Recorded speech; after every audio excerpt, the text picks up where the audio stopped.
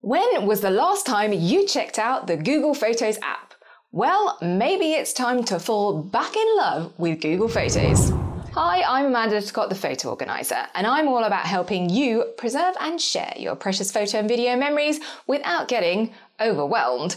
If you're looking to rediscover life's special moments and protect them for future generations, then be sure to subscribe and click that bell to be notified every time I release a new video.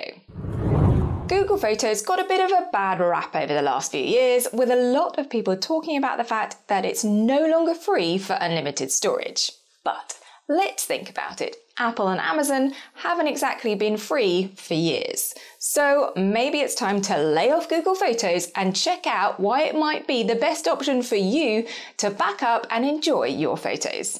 In this video, I'm going to give you a bit of a tour and the reasons why I love it, some drawbacks, and one big watch out when setting up your Google Photos account, so don't miss that one.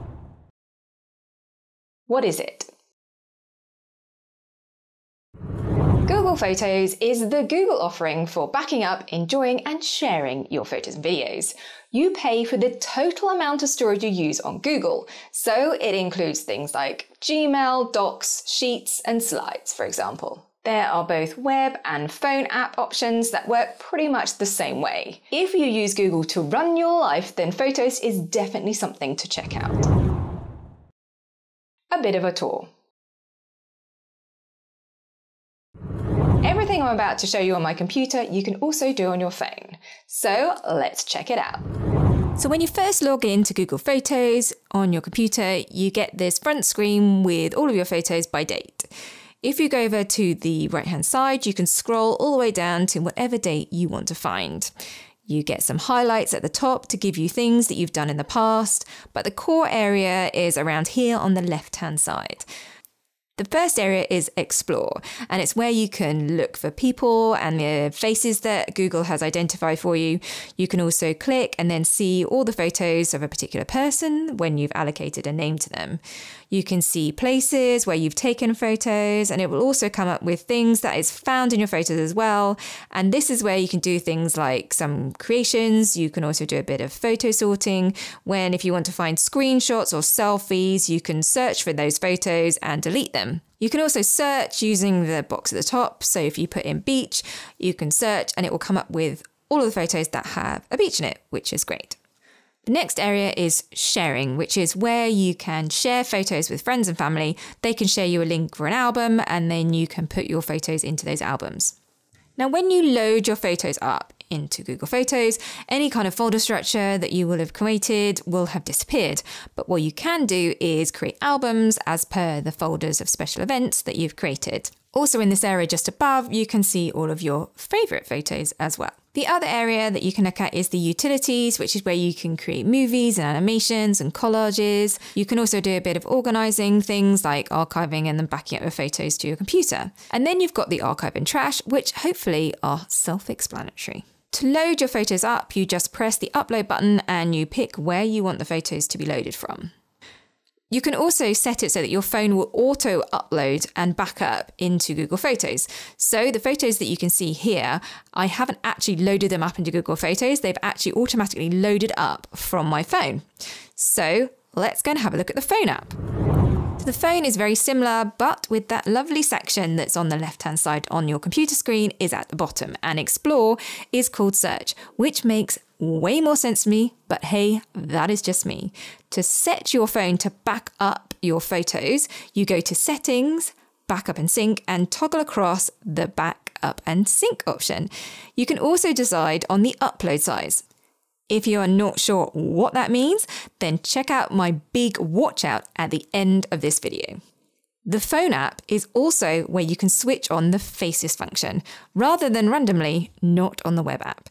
You need to head on over to Settings, Photo Settings, and Group Similar Faces. Toggle over Group Similar Faces, and it will then group similar faces. So there you have it, the Google Photos app. Why I love it. Well, the one thing about Google is that you know it is going to do the whole kit and caboodle of stuff. Not only does it do photos, but you've got documents and sheets and email, you name it, you can use Google to sort your entire life, if that's what you want. But that also does mean they are going to want to constantly improve their services to keep you coming back. So any of my niggles will hopefully be improved in time. It is also really easy to set up and a great automatic backup option for Android users out there. Google Photos is great for sharing. I have a mate who is super organized with getting us all to upload our photos following a trip to her Google shared folders. So she has our photos as well as hers. I love her organization. It makes me so happy. Some drawbacks. I have to say, when it comes to Google Photos, although you can search for stuff and create albums, the memory feature is not exactly epic.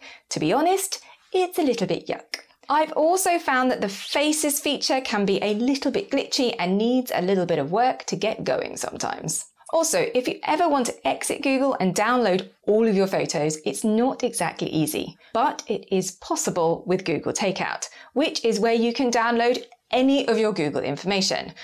But it's not exactly user-friendly with a load of zip files, but it is not impossible. The big watch out. Now, listen very carefully. There is one setting that you 100% have to make a decision on when you set up Google Photos.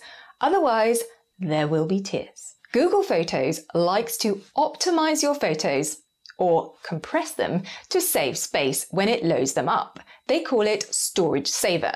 Now, if you are taking photos on your phone and you see the optimized version versus the non-optimized version, you will really not see much of a difference. But if you're using high-resolution photos and you are loading them up into Google Photos, seeing the optimized version will make you weep as to how bad it looks. But you can set the upload size for your photos and videos to the original quality in the settings. Obviously, if you do that, it will take up more space and then you'll have to start spending more money.